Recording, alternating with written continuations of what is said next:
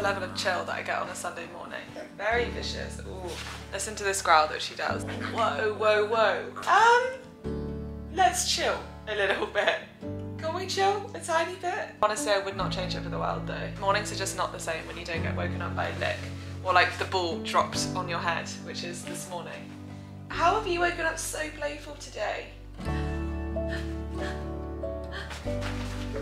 Let's get this day started.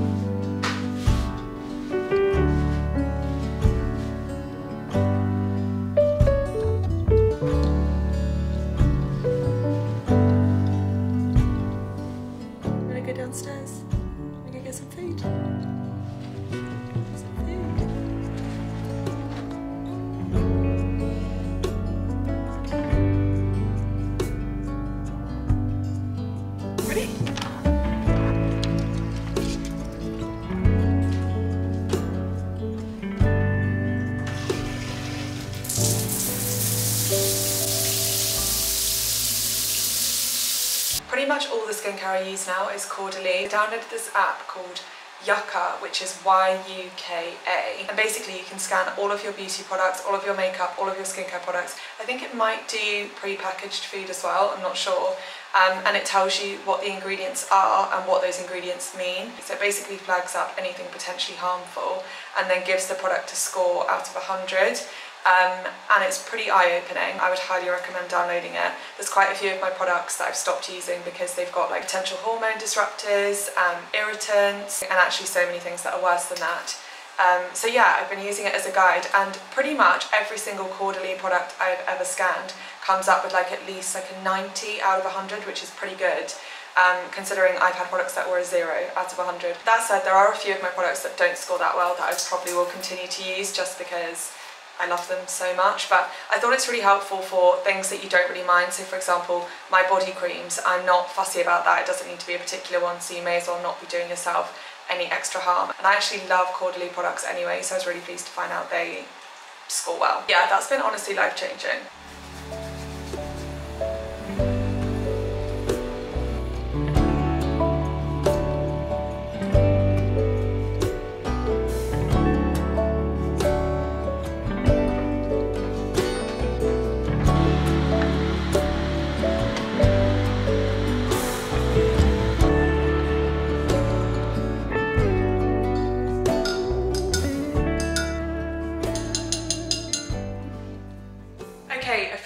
Good morning, happy Sunday. I thought that we could just spend the morning together today and I could kind of show you all of the things that I do on a Sunday morning that really set me up for having a great week. Sunday mornings are my productive, get ready for the week time, and then Sunday afternoons and evenings are definitely chill time. Kenny's normally off work, so we just like watch movies, go for a Sunday roast, I do loads of reading and just spend that time together.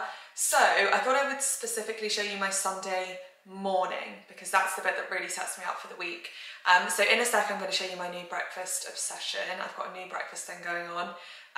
But first, this kitchen definitely needs some attention. So I'm going to give this a quick clean while I have my cup of tea and then we can make some breakfast.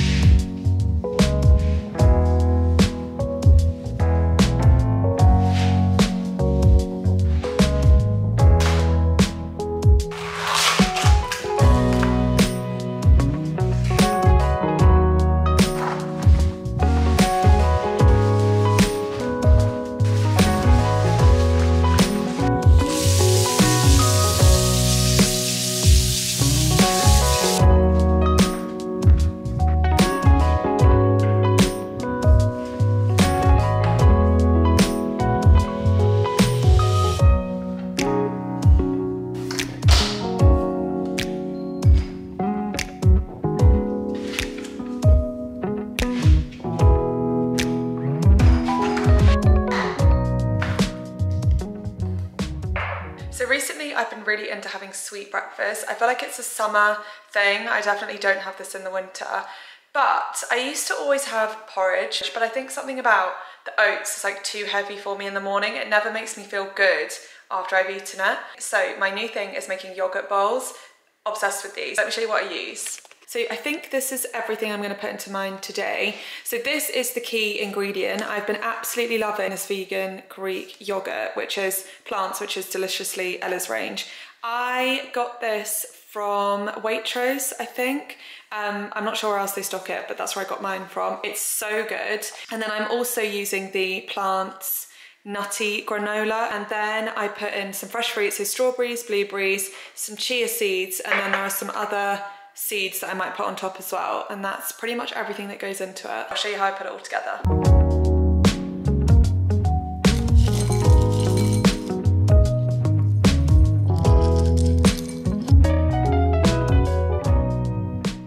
There's just something about this, it is delicious. It is honestly so good. You know that if something tears me away from my avo toast, it's got to be good.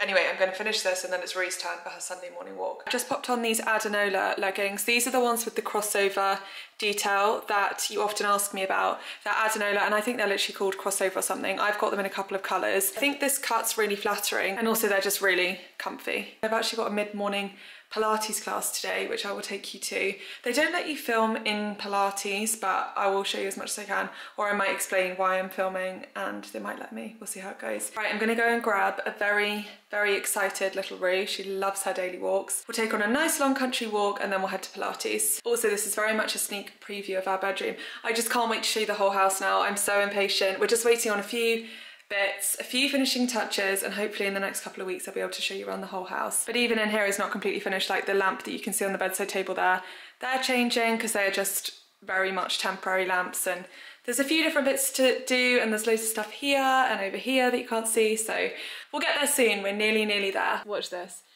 Rue, do you want to go for a walk? I can hear her running up the stairs. Hi, is that a yes? Is that a yes? Do you want to go? Do you want to go? Shall we go? Shall we go somewhere?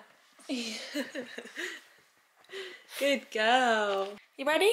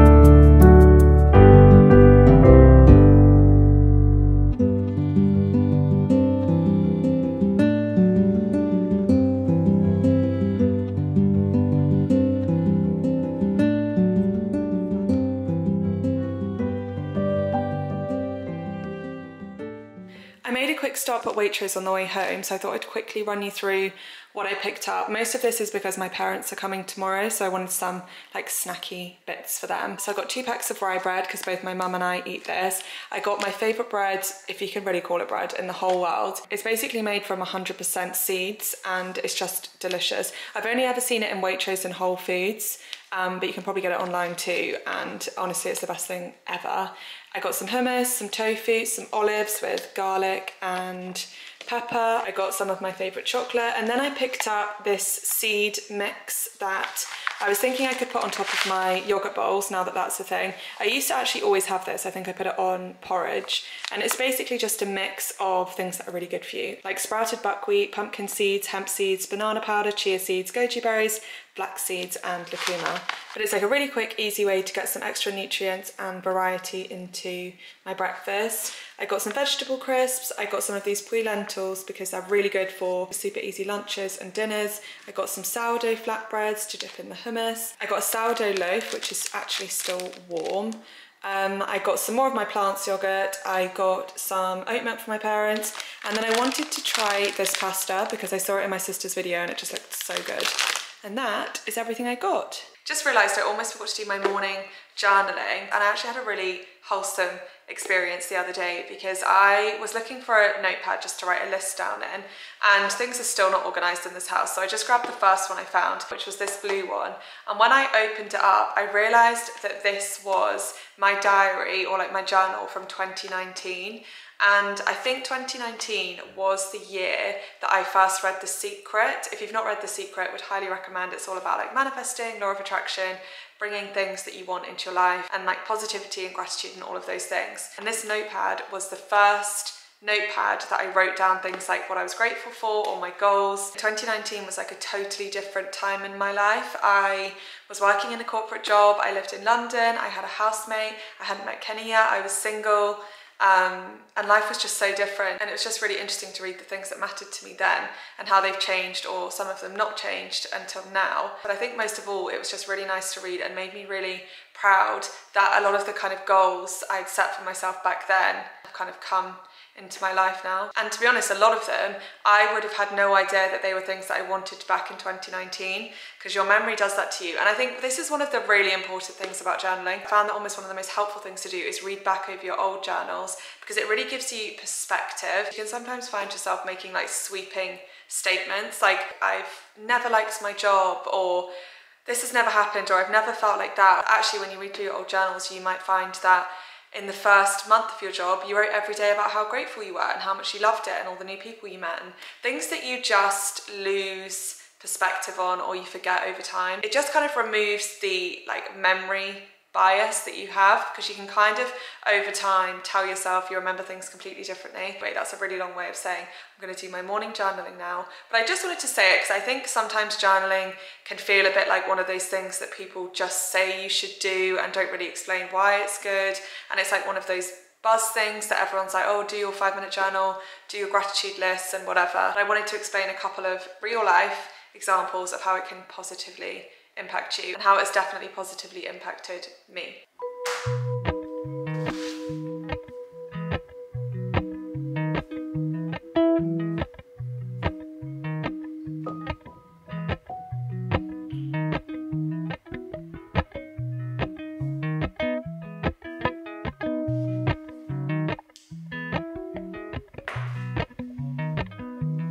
Just thrown a hoodie on and some sunglasses because the sun has actually decided to make an appearance this morning, and I'm going to run to Pilates.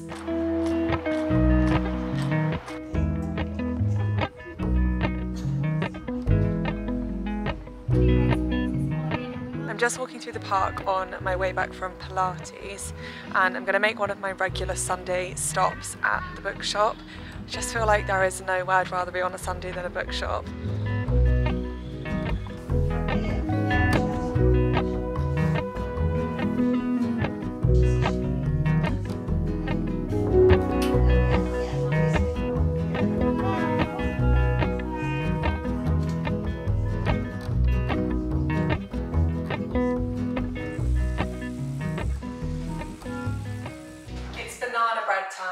So I'm thinking of making a vegan banana bread. I'm going to use the BBC Good Food vegan banana bread recipe that I always use. I will link it in the description. But I think from memory, that's with 3 bananas. So I'm kind of hoping if I just do 2/3 on everything, it will even itself out and it'll be all good. This is what I'm going to use, obviously, with the bananas as well. A few changes that I've made. I always make my banana bread with agave, not brown sugar. There's no real reason for that, it's just what I've always done, so I know it works. I also always add in chocolate chips because it is not a real banana bread for me without chocolate chips. We're running a bit low on cinnamon, so there's going to be slightly less of that. But I'm also going to add in some chia seeds and a few pumpkin seeds as well, just for some texture and something different. And then I always make mine with olive oil, not sunflower oil as well.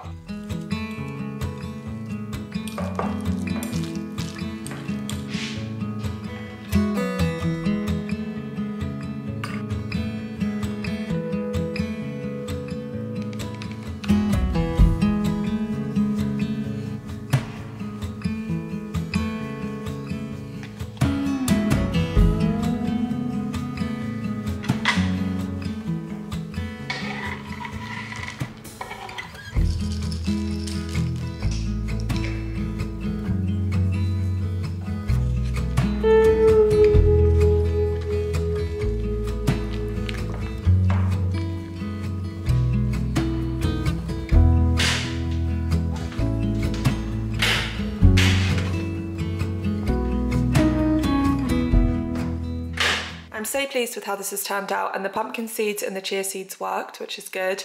And I put some on top for decoration as well. And then they're just like these little mini slices, because obviously we only did 2/3 of the recipe. But it looks so yummy. Okay, it is definitely chill time now, so I thought I would show you books that I just picked up, and also the book that and also the book that I am currently reading. So this is the book that I picked the other day in the end. So this is called Call Me By Your Name. Excuse me, you can't join in on the conversation. I only actually got around to reading it in the last couple of days, but I'm probably 2/3 of the way through already. I'm really enjoying it. I love the way that the author writes. It's a little bit explicit, I will say. It's a really good story, and it's set in Italy, and it's beautifully written, and I'm really enjoying it. So that's what I'm currently reading. Then I'm going to go on to this one, because this is like the sequel, which is called Find Me. And I'll let you know how I find that, because sometimes sequels can be a bit disappointing, but we will see. And I picked up 4 books today, really embracing the fact that I have my own bookshelf now, so I don't have to hold back. The first book that I picked up was 3 Women, which is one of those books that I've just seen everyone talking about. So I saw it today and I thought I had to pick it up. All it says on the back is, this is the story of 3 women, and then it's just got like people's reviews, but one of them says, the kind of bold, timely, once in a generation book that every house should have a copy of, and probably will before too long. So I thought I'd see what that was all about. No, Rue, come on, this way. You can't go that. Oh my gosh. What is happening? Excuse me, I know you want attention. You've had attention all morning. Right, come on. You can sit there. You can sit there, darling. All right, but that's it. Okay, we'll just try and make this work. I was saying to my mum the other day, the amount of time I have to do stuff with one hand, surely I'm prepared for motherhood. So the next book that I picked up is called The Foundling by Stacey Halls. And just to give you one line from the back, it says, 2 women bound by a child and a secret that will change everything. And it's set in London in 1754. And I really enjoy a book that's set in the past. So the cover just caught my eye and it sounded interesting. The same story with this one actually. This is The Glass House by Eve Chase. And the cover ropes me in, and then the back says, when the Harrington family discovers an abandoned baby deep in the woods, they decide to keep her a secret and raise her as their own. But within days, a body is found in the grounds of the house and their perfect new family implodes. And I never read like a thriller kind of a book. This may not be that at all, but I don't know, it just seemed like something different. This is 100% a case of judging a book by its cover, because I don't even really remember what this one was about when I read the back, and it seems like a really random plot. Sometimes I don't think there's any harm in just choosing a random book that kind of speaks to you on the shelf, because I think you can really miss out on some amazing books if you only go off reviews or books that are really popular and that sort of thing. So yeah, they're the books that I picked up today. I'll let you know how I get on. For now, I'm just going to sit here with Rue, get stuck into my book, and just relax and chill and enjoy the rest of my Sunday with Kenny. So thank you so much for spending Sunday morning with me, and I will see you guys next Sunday. Bye, guys.